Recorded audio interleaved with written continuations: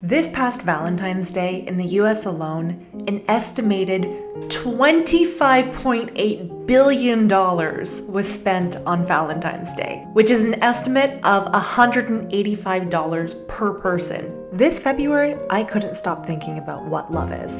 And when did it get so expensive? Showering others with gifts only tells one part of a much larger story of what it means to love.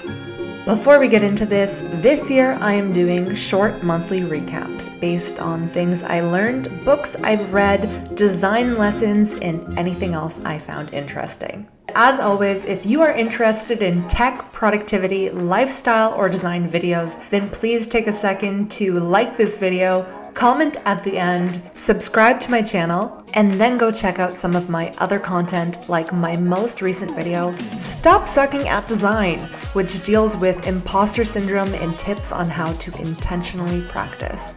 Love is an all-encompassing term.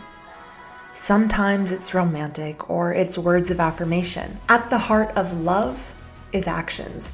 And if we say we love ourselves or the people around us, why do we rarely act like it? Real love is being generous and forgiving without expectations. It's listening to others, really listening, not making the conversation revolve around our lives. It's trying to be selfless, being compassionate, and meeting people where they're at. Love is taking time for yourself to stay healthy and be a better version of yourself, and realizing that you do deserve to take care of yourself. Love can be grand gestures.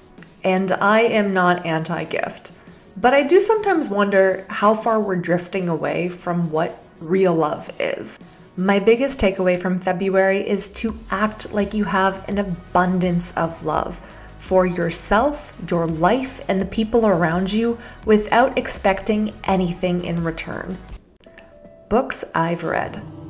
Some of my ideas about rethinking love probably have something to do with the books I've read, which don't have anything to do with love, but have everything to do with psychology and behaviors. The first book I read last month was Think Again by Adam Grant, which examines the science behind changing your mind and persuading others to change theirs. It explores mindset and being curious. So Good They Can't Ignore You by Cal Newport challenges traditional career advice and makes readers rethink their passions and lifelong goals. One of my favorite things Cal Newport wrote is, if you want to love what you do, abandon the passion mindset. What can the world offer me? And instead adopt the craftsman mindset. What can I offer the world?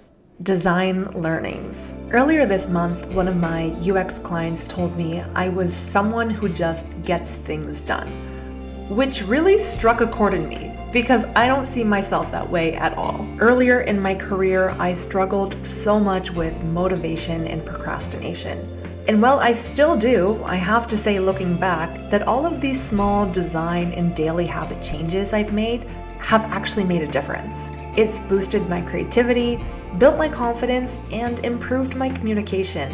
I have been actively trying to have better work and life habits for about 2 years now. And I guess my takeaway from this month is, it just takes time to see results. So stick to your positive habits and be patient with your growth. Other interesting things. A huge part of love is self-care and knowing when to take a break.